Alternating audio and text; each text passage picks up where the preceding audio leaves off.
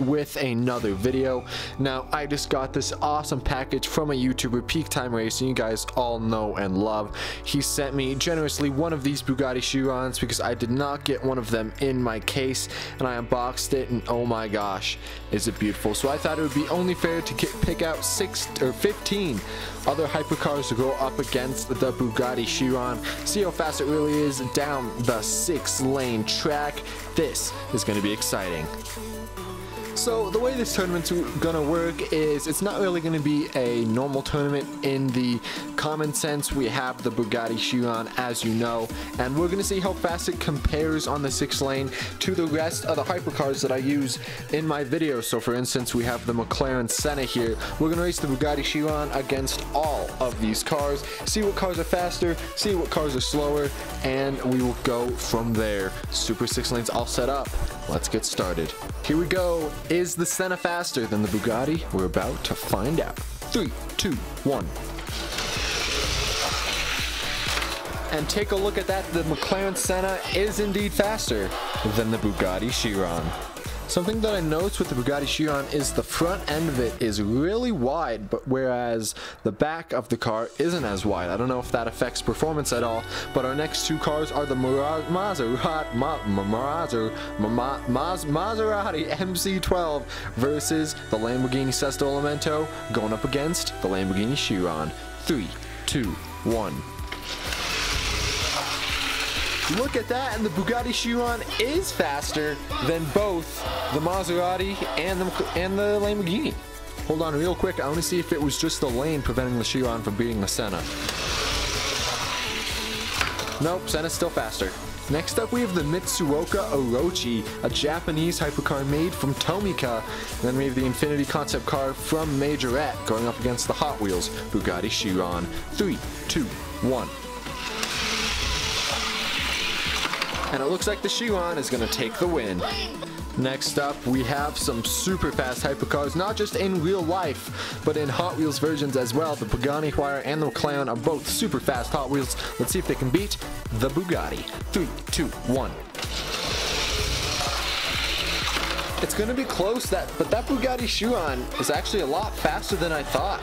Next up, we have the Lamborghini Veneno and the Lamborghini Centenario. The Centenario is from Tomica, but wait a second. I think it'd only be fair if we got the Hot Wheels Centenario in here as well. Here we go. 3, 2, 1. Look at that. The Bugatti beats out both Centenarios and the Lamborghini Veneno. This thing is actually very quick.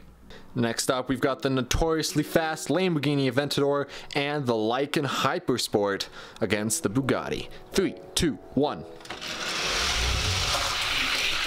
It's gonna be close, but the Bugatti surprisingly beats the king of the downhill, the Lamborghini Aventador. I was not expecting that one bit. Alright, this is where the Bugatti might lose a race. The Ferrari FXX is a blazing fast Hot Wheel. La Ferrari, not so much, but the FXX might put the Bugatti in its place. 3, 2, 1. And there you have it. The Ferrari FXX is one of the only cars, other than the Senna, to beat the Bugatti. And for one of our final races, we're getting down to the wire, the last of the Hot Wheels hypercars. We got the Porsche 918 Spider and the McLaren 720S against the Chiron. 3, 2, 1. And that Chiron's got him beat. The Chiron's super fast on the downhill and the acceleration, probably because of that all-wheel drive. But man, this thing's quick. I think it's only fair if we pit for the final race, the Bugatti Chiron against his older brother, the Bugatti Veyron. Who is going to take it? The Veyron's fast on the downhill. Can the Chiron beat him? Here we go in 3, 2, 1.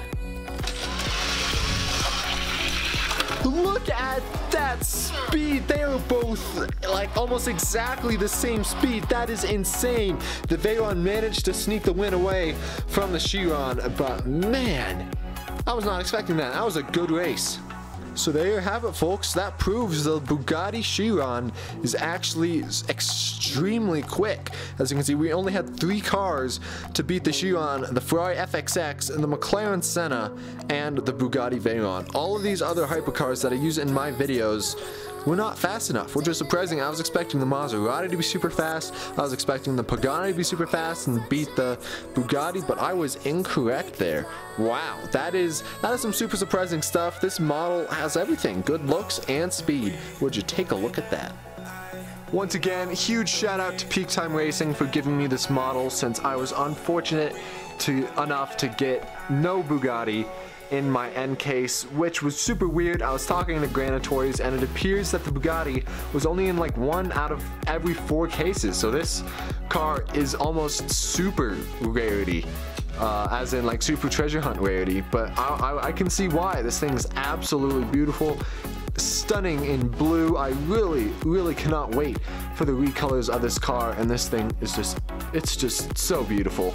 I cannot believe Hot Wheels got the Bugatti license back. I am so happy about this car, and it's super fast too against these other hypercars. So thank you guys so much for watching this review slash race, or whatever you want to call it, tournament. Hope you enjoyed it. We're gonna see this Bugatti on the fat track a lot in the future, so make sure you hit that subscribe button, turn those notifications on, and I'll see you guys in the next video. Take it easy. Peace.